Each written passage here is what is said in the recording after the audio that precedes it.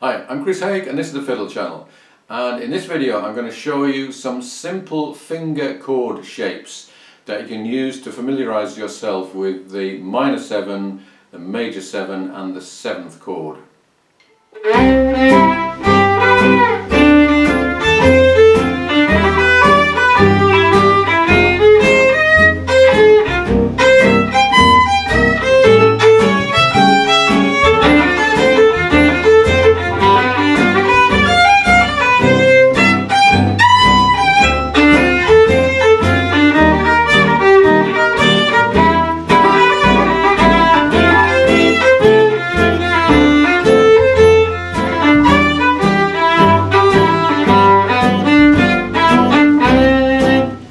Now, guitarists and pianists are very fortunate in that when they play a chord, they can see the chord. It makes a shape, and violinists tend not to think in the same way, or certainly not to start with anyway. So I've developed this simple idea of finger shapes which will help you to work out the arpeggios or the chords for minor 7s, major 7s and 7ths. And that's what I'm going to show you today. So it's a simple idea. An A minor 7, for example. If we start on an A, first finger, and put down the second finger and the third finger, that interval from there to there, you can think of it's a minor third, or you can think of it as the first 3 notes of the scale, or you can think of it as a note and a space, and the third note as being touching the second. So what my teacher used to say that was an inch, and that's a half an inch.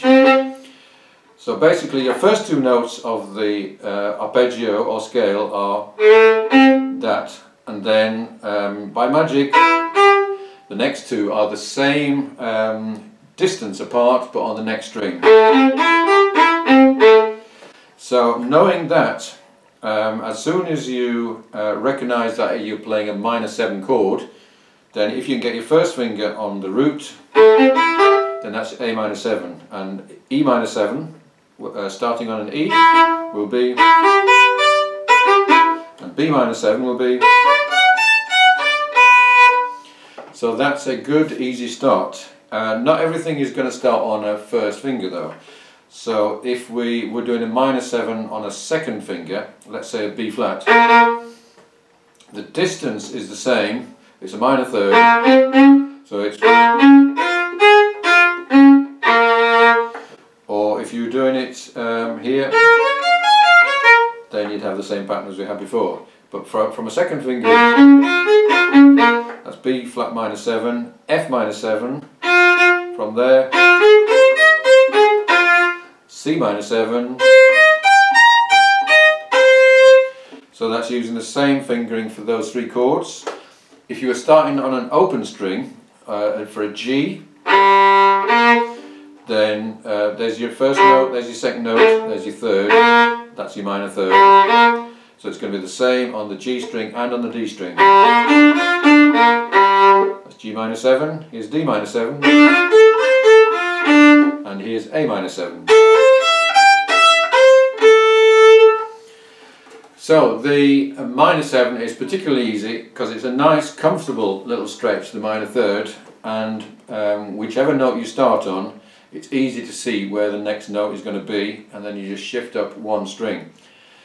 And this will help you the first time you play through a tune. If you arpeggiate it in this way, then you can hear the chords without having to hear any backing. So that's the minor 7. Let's look at the major 7. So we start on the A again. So the major 7, instead of being, we're stretching the third finger up, so it's now 2 tones, or 2 inches, or a major third. 1 3, 1 3.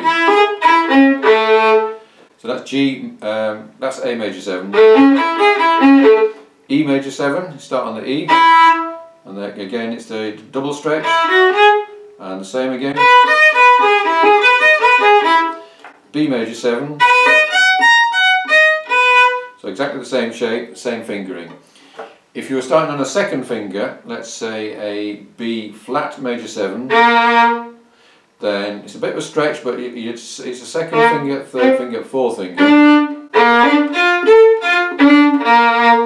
F major 7 the same. C major 7 the same. So although we've changed the fingering from the first finger, it's still always the same distance between the notes. And starting an open string, the G minor 7 was, but the G major 7 is D major 7 and A major 7.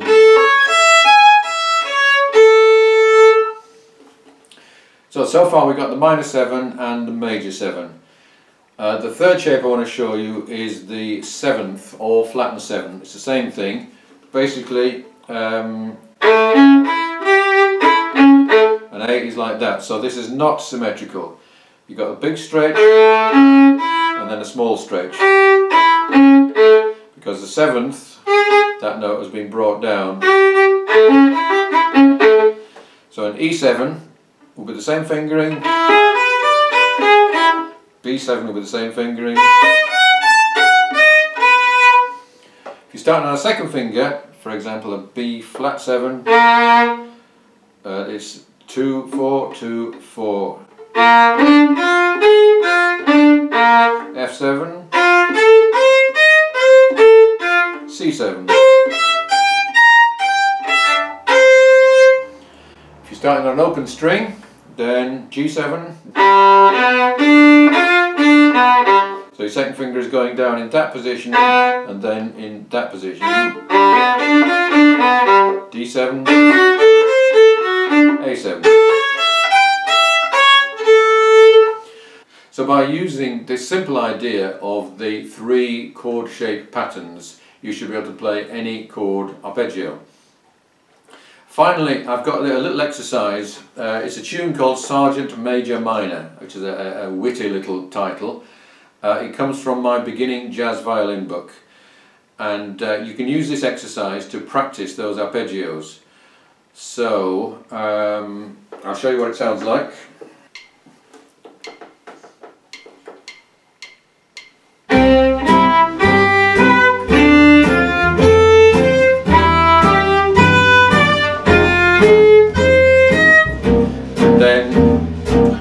Reading through and just following the chords, you should be able to work this out.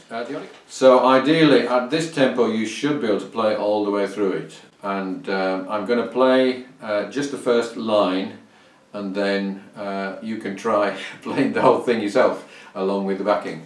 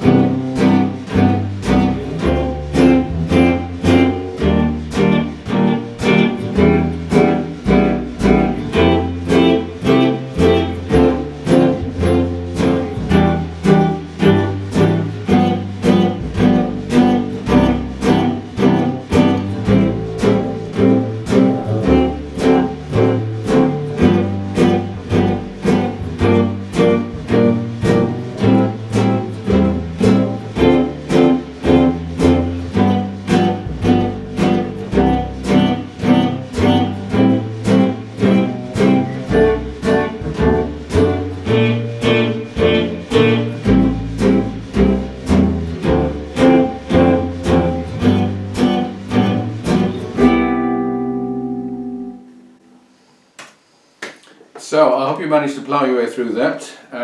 If you struggled, then just keep on doing it.